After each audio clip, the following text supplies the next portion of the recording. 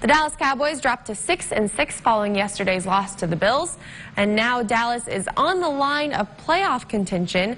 Head coach Jason Garrett might be in the hot seat as well. Cowboys insider Mickey Spagnola gives us some insight on any possible personnel changes.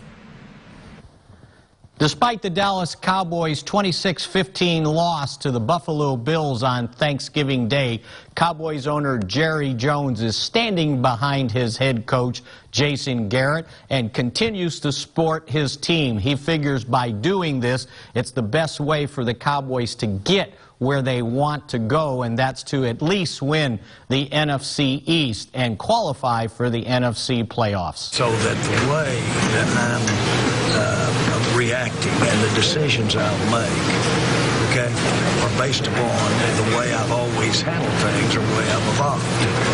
And the way that I'm going to handle this is encourage everybody to basically look to the possibility of winning out and end up doing something that people will write about 30 years from now and being a part of that.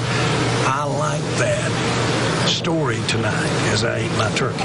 The Cowboys stand 6-6 after these 12 games, have 4 games left. Still will be in first place no matter what the Philadelphia Eagles do on Sunday, and figuring that they need to win at least 3 of these last 4 games if they want to win the NFC East, and that includes beating the Eagles in Game 15. For the Silver Star Nation, I'm Mickey Spagnola.